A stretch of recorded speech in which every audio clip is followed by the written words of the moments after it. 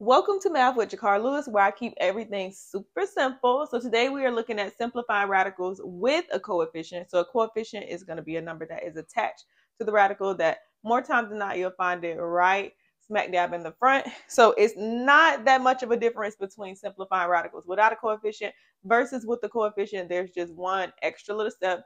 So we know when we're simplifying, right, we're breaking this down. So our focal point is the number on the inside of the radical. All right, so the first thing we're going to do is we're going to list our factors. We have 1 and 32. We have 2 and 16.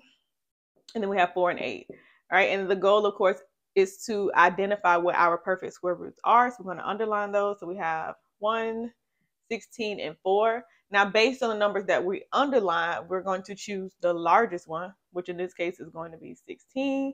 So this is going to be the factor pair that we're going to use to simplify this particular radical. So we know when we're writing our radicals, we always put the perfect square first.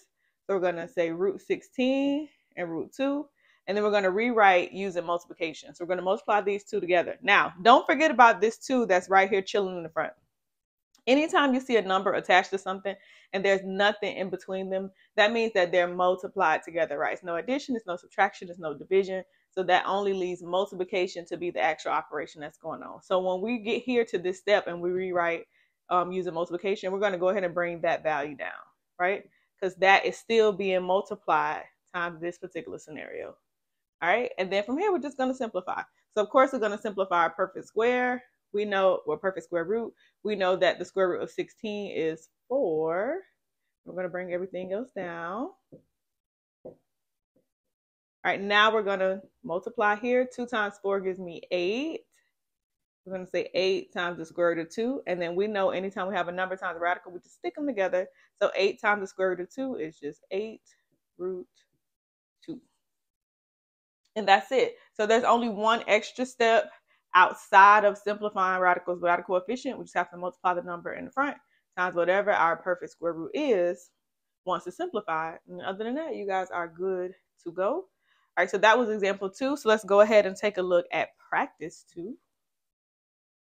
And if you find that you are struggling with this, that means that you need to go back and spend some more time with simplifying radicals without a coefficient. I mean, because the only extra step that we have is just multiplying the number in the front, right? So you always want to make sure that you have mastered the previous situation before you move forward. All right, so we have 3 root 48. We're going to simplify this down. So first things first, we're going to list our factors. We have 1 and 48, 2 and 24. We have 3 and 16, 4 and 12, no 5, 6 and 8. And I think that's it. All right, so we're going to underline our perfect squares. We have 1, 16, and 4. Is that correct? All right, so of course we're going to choose our largest perfect square, which means this is the factor pair that we're going to use. So we're going to rewrite.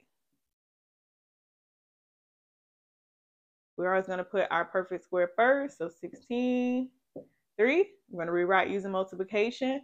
So remember, when we have this number in the front, we have to bring it down, right? We can't exclude that. And then from here, we're going to simplify. So simplify our perfect square root first. The square root of 16 gives us 4. We're going to bring everything else down. Then we're going to multiply our 2 values in the front. 3 times 4 gives me 12, which leaves us with 12 times the square root of 3. And then anytime I multiply a number times a radical, I just stick them together. So 12 times square root 3 essentially is 12 root 3.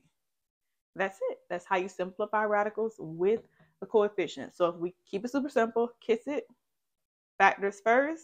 Choose your largest perfect square root.